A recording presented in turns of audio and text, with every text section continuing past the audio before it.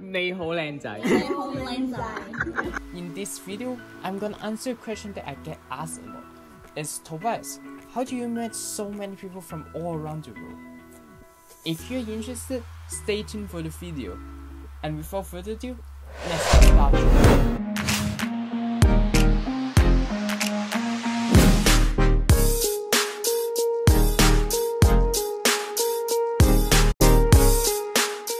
A lot of people ask me, why do I have the guts to speak with so many people from all around the world? First of all, you need to show them you're interested in their culture and also have an open mind to others' culture too. Because it's always different between the things that you learn back home or from the internet, than rather be in the culture by yourself, where you're actually spending your time interacting with people who live in that particular culture for a really long time. And I guarantee you, it is a totally different experience. Whenever I meet an international student from school, I will always curious to ask them to share their cultural background and some interesting things that happen back home. And it always works in terms of starting an interesting conversation. And here's why. Because we all have a great sense of pride when we share our culture background. And it's same for everyone. People are happy to share if you're willing to ask. You could kindly ask them to take you to try their own food. Alright boys, we're just in downtown and I'm gonna meet up with my friends and he's from Thailand and we're gonna head to a Thai restaurant. So we're currently in a Thai restaurant and this is my friend here and he's Park.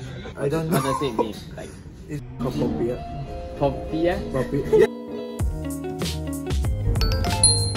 What do you call it? ข้าวเหนียวมะม่วง And you now might wonder, when I meet people from all around the world, what do we talk about?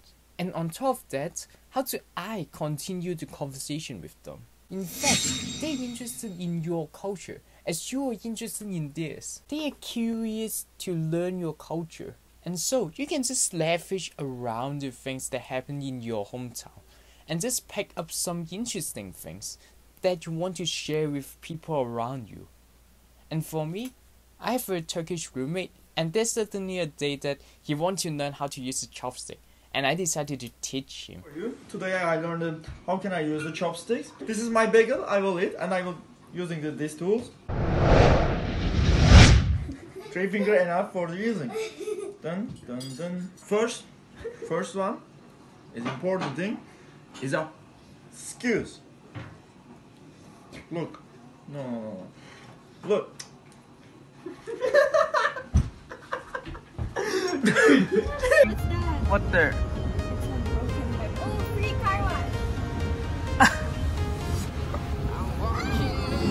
They are my classmates from the Philippines, and you now might wonder, what can I share if we both share a really similar culture background? And this is how. 你好靚仔。你好靚仔。你好靚仔。你好靚仔。 Yeah. 你好靚仔。 Yeah, it means have a good day. 你好靚仔 is mean like I'm handsome, so you say like you are handsome. Oh. 你好靚仔。你好靚仔。 Yeah, say. Well, I'm not sure about you, but I really enjoy the part that where I actually trick them to say something that actually complimenting me. Especially they don't even have a clue what they are saying. And that's the reason why I enjoy doing language exchange with so many international students from all around the world. Because it could be really fun and be really interesting during the process. And so, why confining yourself to your own circle when you can actually meet so many people outside of your circle and doing all these interesting things? And trust me, by doing that, you will learn so much more because every individual is different, especially when they are from different country where they all have different culture background. Wait, it actually says siu mai. Yeah, 燒賣。 So like in Cantonese we call siu mai. 燒賣。 Siu mai is actually the same. 燒賣。 The second thing that I want to talk about is your mentality.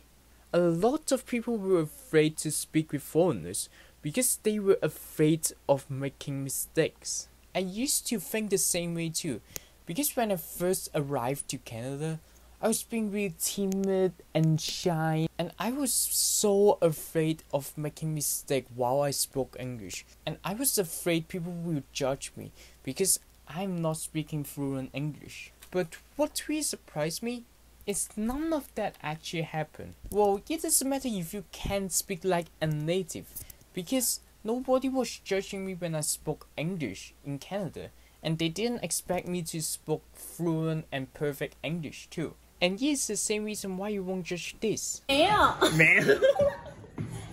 没有，干嘛？